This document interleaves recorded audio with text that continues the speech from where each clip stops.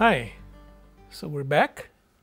So as a prelude to discussing the Navier-Stokes equation, which we've really seen in an overall guise, what we did was we did a few things with regard to streamlines and Bernoulli constant and vorticity and things like this. So I figured I would recap things a little bit before moving on. We kind of stopped at vorticity, and what we're going to do next is talk about circulation and how this is a quantity that's conserved. And then we will talk about a very interesting effect called the Magnus effect. So, but before that, I figured we would do a very quick recap of what we've done so far, especially during the last lecture or two. Yeah. So, what we first said was that if we are talking about an irrotational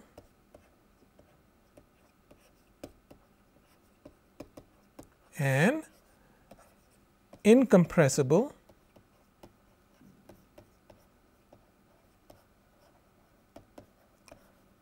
and of course inviscid flow,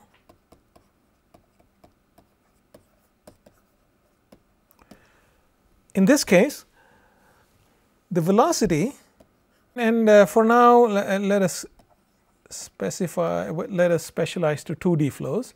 The velocity can be expressed as the gradient of a scalar velocity potential, and we can also express, especially for 2D flows, we can also express the velocity. Since it's 2D, I'll explicitly write this as xy as the curl of something called a stream function. So this is the potential, this thing, and this thing is called the stream function.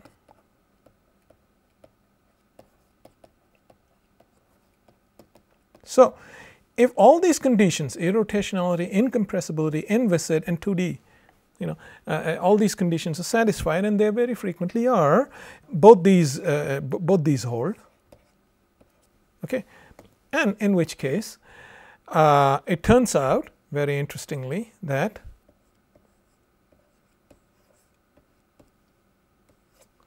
also,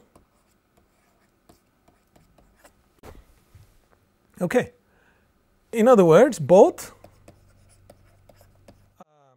phi and psi are solutions to the Laplace equation.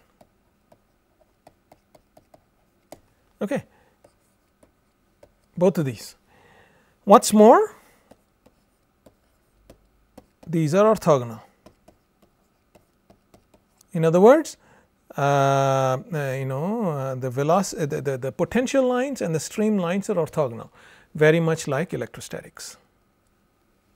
Okay, so this is one thing we said, and what is more, as a consequence of this, it's as though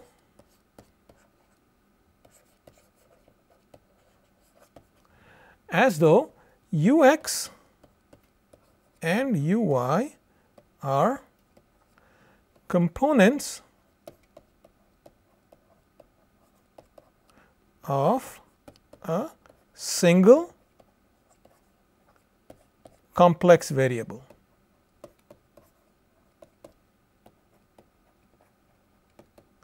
And this property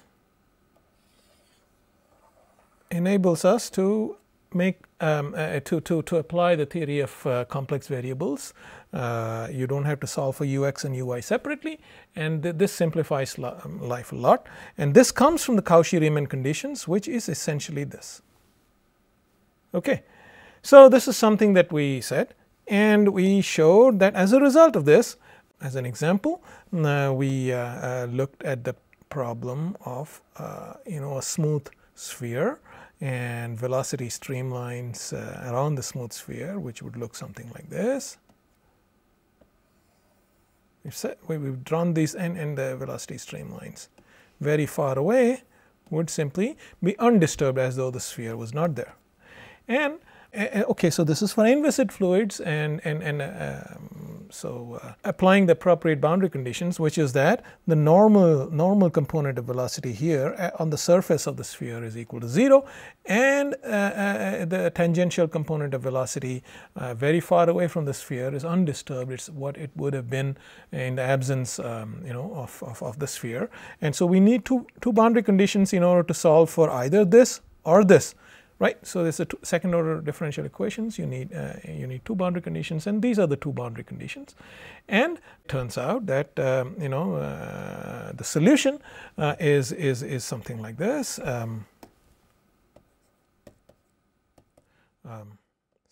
Some like so, plus u a square over r square, where a is the radius of the sphere,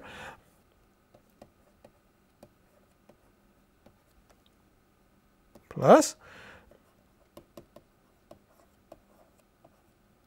right. So this is written in polar coordinates, and there's a little bit of mixing here between coordinates, but you understand what we're talking about. This is really, x is really r cosine theta, and so this solution, which is essentially, which we can simply write down, knowing the solution to this in polar coordinates, which is well known, and applying the two boundary conditions that we talked about, you can immediately write down the solution. Want to emphasize, so this is an example of how these are very useful. You can immediately write down the solutions to these from very well known solutions. And I want to emphasize that this is really only an exterior solution, not the interior one. The interior solution, interior to the sphere, in any case we're not interested in, so we're only interested in the exterior solution, but just want to emphasize that, right. So the other very important point we discussed was the Bernoulli constant. Right. So the Bernoulli constant is essentially, how should I say this? It's essentially an energy equation. Okay. So we start with the Euler equation, which, if you remember, is a momentum equation. In other words, is F equals ma in the absence of viscosity. Okay. So you write down an ma on the left hand side, and the F on the right hand side has to be due to pressure gradients, in other words a gradient of P, or due to body forces. These are only two things possible. So writing it down exactly in that spirit, the Euler equation is, which is the momentum equation for inviscid fluids, and you should ask yourself, the moment you see partial u partial t, you should know that we are writing this down in the lab frame, in the Eulerian frame. So this would be ma, and the F would be gradient of a scalar pressure plus any possible body forces, which we will assume that this can be written as minus phi. Well, mind you, this phi is different from the phi we talked about earlier. This is the gravitational potential, not the velocity potential. Okay. So if we can write this down and do a little bit of trickery with this, and you integrate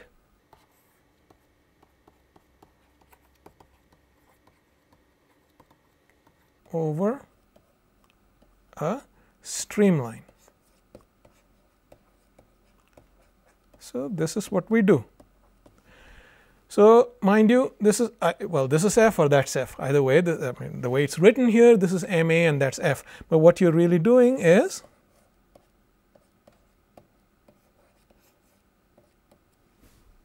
right. This is what you're doing. And what do you get when you integrate force over distance? You get work, energy, one of these things. Right. So that's exactly what you get. You get a quantity that's energy per gram. Okay. And it turns out that the result of this integration is this quantity. I write this down again just to emphasize how important it is.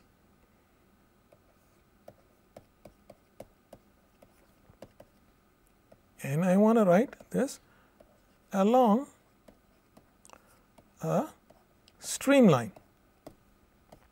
Okay, we get this quantity, we get this particular property, which is half u squared plus, let me write this down technically correctly, but I just want to emphasize that many times people just write this as p over rho.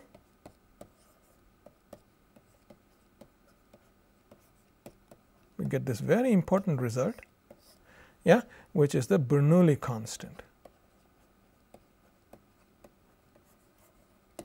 The Bernoulli constant. So this is essentially the Bernoulli constant right here. Just to remind you, the phi is not the velocity potential, it's the gravitational potential. So let's go back to this slide here, right here. See, it's this. Okay, so this, you get this by integrating, you arrive at this result by integrating the f along a streamline, and you get the Bernoulli constant. And there are many interesting, so yeah, so the other thing is, this is constant along a streamline. It is one constant along one streamline, it's another constant along another streamline. So I want to emphasize that. And this enabled us to look at some nifty things, such as the following, the water out of an orifice like so. Right? You followed a streamline, you followed one streamline all the way like this, right? And made use of the fact that 1/2 u squared plus p over rho plus phi equals constant, right? You made use of the fact of this fact, and the fact that p does not vary much between here and here, yeah, and said that phi is essentially g times h, where h is the height, and this enabled us to figure out the well-known result that the velocity of the fluid flowing out is square root of 2gh. This is one thing. The other thing we did was, and I'll say this very briefly, we considered an airfoil that looks somewhat like this. It's essentially a section of an airplane wing, and by considering one streamline that goes all the way across the airfoil, yeah, and knowing that the Bernoulli constant is constant all along the streamline, and the fact that the airfoil is designed such, again, since the airfoil is very, very thin, phi is pretty much the same above and below, yeah. But unlike this situation, the airfoil is designed in such a way, in other words, the airfoil is cupped like so, such that the velocity here is lower than the velocity up here. As a result, in order for this quantity to be conserved, the pressure here, the pressure at the bottom, P bottom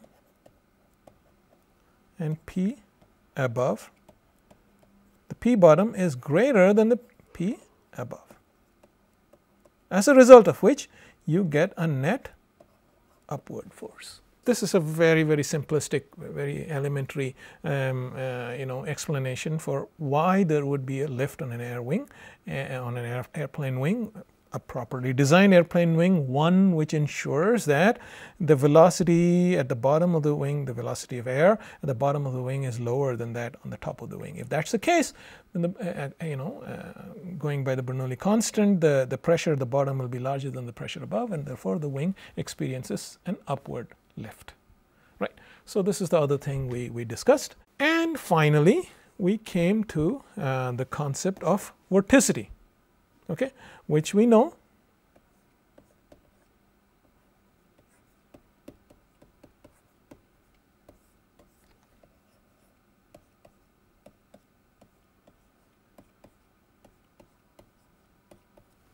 is a curl of u. It measures the rotationality. And as we've discussed several times before, really it's only in a viscous flow that you expect the flow to be rotational. Okay, and this brings us to, just this is enough to sort of anticipate one of the results that's coming up very soon, which is that there's an analogous, there's a closely related quantity called circulation, and this quantity is conserved in an inviscid flow.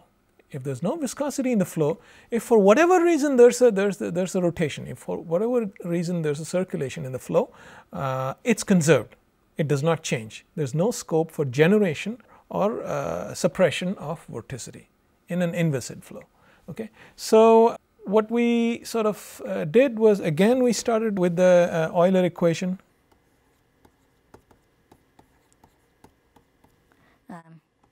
Again, written down in the lab frame.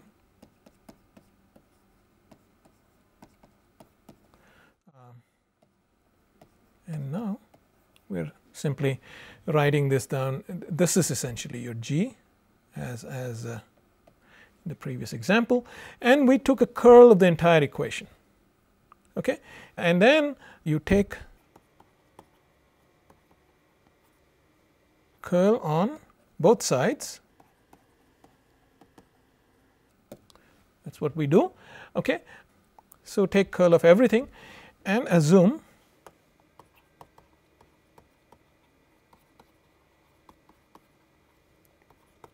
that the fluid is barotropic. In other words, the pressure, straightforward function of the density. In this case, it turns out that this one and this one are parallel, and that leads to a very important simplification, and that will lead us to a dynamical equation for the vorticity.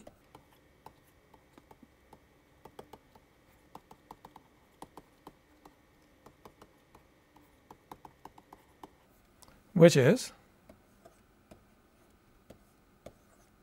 I really should be putting a vector sign on top of this, is equal to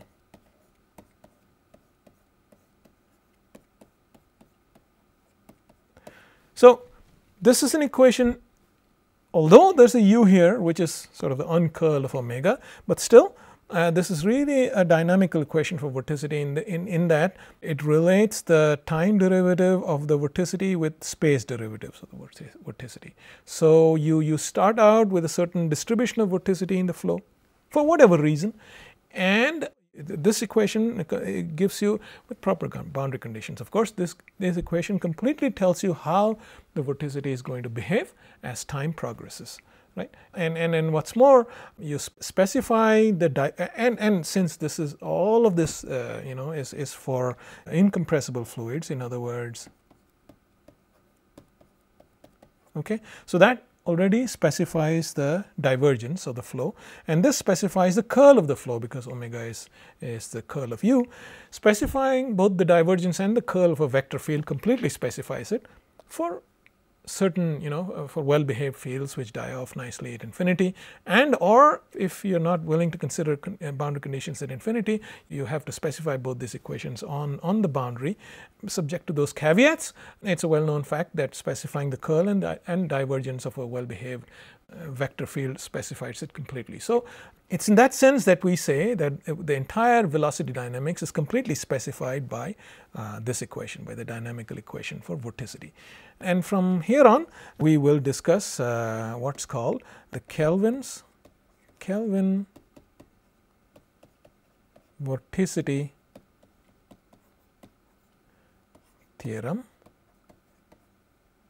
which essentially says that there's this quantity that we'll specify, which is called K, which is the circulation.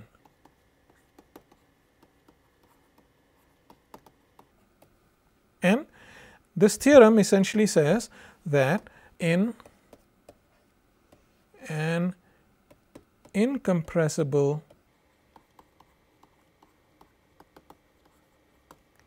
inviscid flow, the circulation K is conserved. If for whatever reason there's a circulation in the flow, it remains as it is. if there's no circulation in the flow, you cannot generate circulation.